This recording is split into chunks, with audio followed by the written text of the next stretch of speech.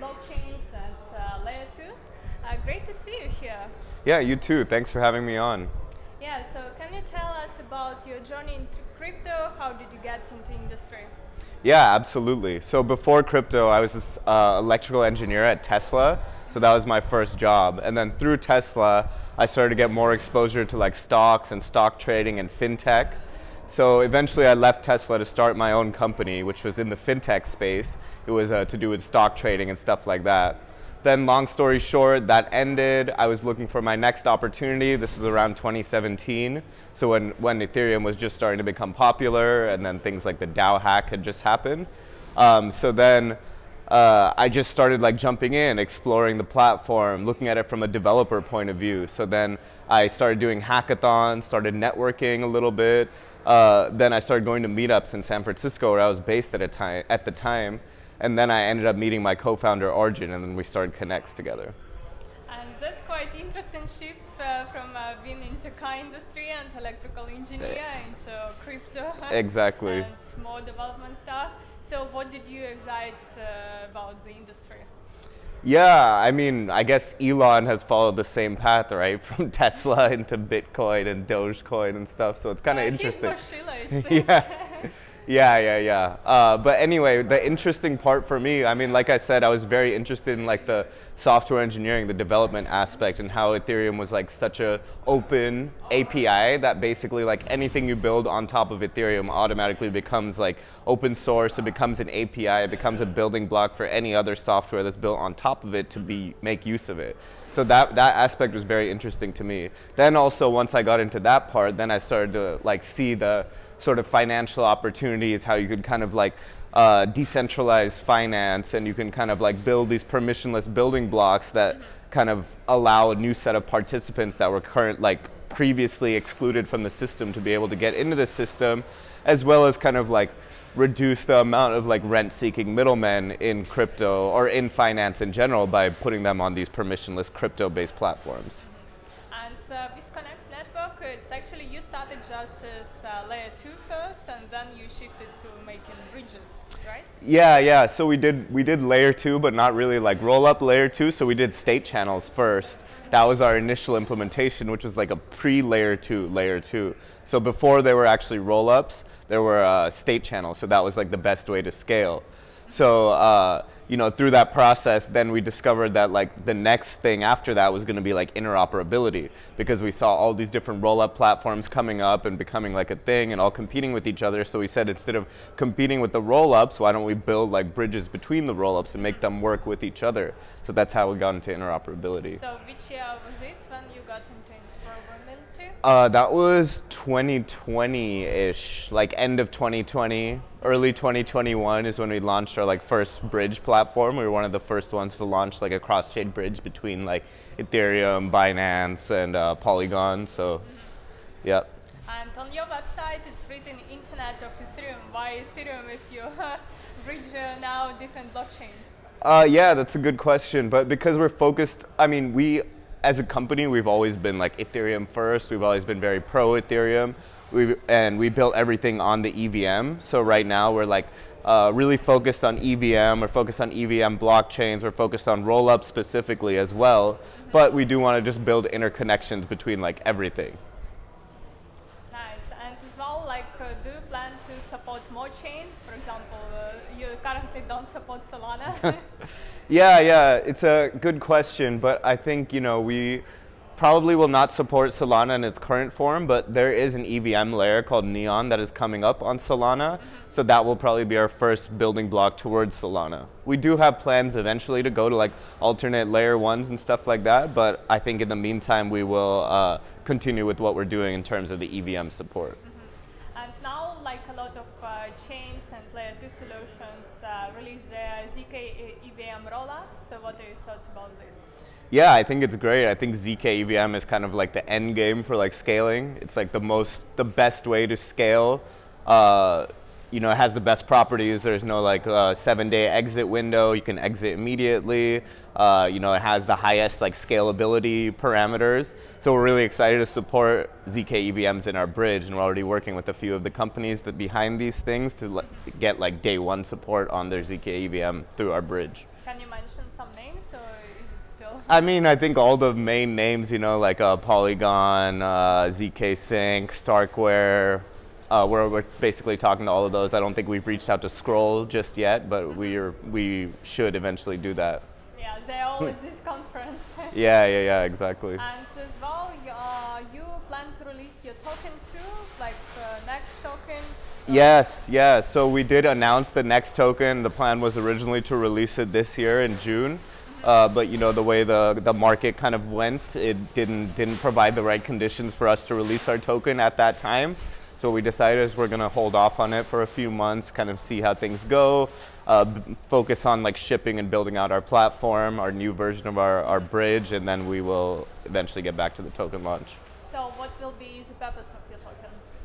The purpose of the token is obviously around governance, decentralizing the parts of the protocol, and incentivizing liquidity providers in our system. As well as like those who run like nodes, which are our routers, which are liquidity providers as well, like active liquidity providers. There'll be a staking slashing mechanism, as well as decentralizing the like sequencer components. So the centralized components of our system right now will be decentralized through our token.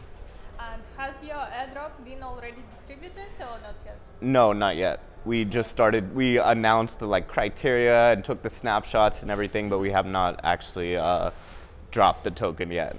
Are there any other ways to get airdrop of your token currently? Yeah, so we have a contributors program. So we have we have a full like builders track contributors program for anybody who wants to get involved. You know, there's many things to do in terms of like creating documentation, like doing design work, building apps on top of Connext. You know, running routers, liquidity providers, so like all these different things, we have incentivized ways to get tokens through Connext. Yeah, so you as well allowed to build other dApps on top of Connext, so will you have your ecosystem fund as well in future? Yes. To support those projects? Absolutely. So that is a big part of the token as well, is to have like a grants program where we can incentivize people to build on top of Connext. Like the way we think of Connext, right now it's just a bridge, but we think of it as going to be like a full developer platform for projects to build cross-chain native applications and use cases on top of Connext. And what dApps do you have in your ecosystem currently? Currently, we have things like Lee Finance, other bridge aggregators. The use cases are fairly simple right now, but with our new platform that we're launching, that is where it's really going to take it to the next level, because we're going to support full data passing. We're working with partners such as Superfluid, DeFi Wonderland. Those are just a couple that we've announced. We have many others like in the works that we're working with behind the scenes that we will announce in the coming days, weeks. Cool. And can you share as well any other upcoming plans for Connext? Yeah, so like I said, we're going through our major bridge upgrade right now, so it's going to be like the next version of our Connext bridge. Right now our bridge is mainly around like liquidity and sending liquidity, but the next version of the bridge is going to be all around like data passing and cross-chain calls, cross-chain communication. So really to unlock the use cases, some of the use cases like governance, DAO-based bridging, protocol integrations, etc. Some of the like DeFi building block tools that we're really excited about. And what is the current business model for Connext? So Connext is structured as like a protocol, so public goods company. So we don't want to like directly monetize the network itself. We don't take any type of protocol fee. All the fees that are generated by the bridge go directly to the liquidity providers. So we as a company are not trying to make money off that. We will launch our token for our sustainable plan and then have things like that. So nothing directly monetizing the network through Connext itself. And how do you see the current state of the market?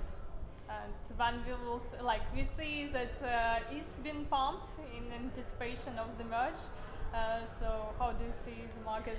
Yeah, so we're very bullish on the merge as well. We're, like I said, we're Ethereum first. We're always Ethereum focused. We've been part of the Ethereum community since the early days, 2016, 2017.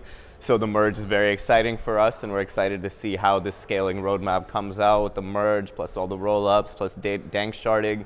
I think it's going to very much be like a multi-chain ecosystem, as in like there's going to be all these different rollups. But also, in addition to Ethereum, you know, I think like other chains are doing very cool stuff. Like Cosmos is innovating a lot. Polkadot is also starting to innovate a lot. There's some other L1s that are coming up, like these move-based L1s. So it's very clear that there's going to be multiple chains forever, and that's why, you know, Connext's place in the market becomes even more important as we move forward because of all these different ecosystems, different chains, different execution environments that need to have interoperability solutions. Do you do currently anything with Cosmos? Yeah, so we bridge to Atmos currently.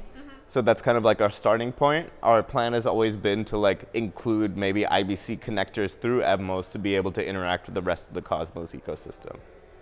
Okay, well, we'll see some more stuff with them. And as well, so what will be the catalyst for the next bull market? Yeah, I think the merge is definitely going to be a big one, and I think, you know, through the merge we will see that there is going to be like a new level of Ethereum like tokenomics itself. So, you know, once the miner selling pressure is removed, that will be like a huge shift in the market, as well as kind of like the burn economics. So Ethereum will start to get burned. It might become deflationary at some point. So that will kind of be like a huge catalyst on like, you know, unlocking like a different way of like pricing Ethereum and like the whole economics behind it. So I think we have yet to see how that plays out in the market. Hopefully that's the catalyst, but you know, the whole global macro situation is kind of crazy. So we don't know how that's going to be hanging over everyone's head. But I think that will kind of start the catalyst, and then we will see this roll-up situation. ZK roll-ups are also coming, so we might see like a huge scalability increase around this time as well. And then, so, you know, from what I see, the fundamentals have never been better. So we just need kind of like things to settle down at the macro and regulation level, and then finally we'll see like, you know, the rocket ship. And getting back to bridges, we have so many hacks, like Harmony bridge hacked, now Solana bridge hacked. Like what security measures do you take for Connext? Yeah, so Connext has always been very focused on security first. So we've never built like a bridge based on a multi-sig because we think that's very insecure technology. So, you know, we're thinking of that first and foremost. So we're always thinking about security. We're always getting our code audited. We're always like, you know, thinking about ways that our systems can break and how we can mitigate the risks of that immediately. So with our new system, we're going to release like comprehensive security frameworks on like how our bridge is going to be the most secure bridge possible, and you know, how we could deal with risks as they come. But I do think, you know, bridges are basically becoming the weak points of the ecosystem. So it's very important to be like very careful about security. And as well, how do you compete with other cross-chain bridge solutions? Yeah, so mainly it's around the security models. So like there's a couple different ways to do bridging. You know, there's multi-sig based, validators based. There's kind of like a, you know, trusted Oracle based setups like, you know, layer 0 and things like that. So we think we differentiate based on our security model alone. So right now we use atomic swap based model. We're transitioning into like an optimistic bridging based model, which we still think is like the best security model for bridges moving forward.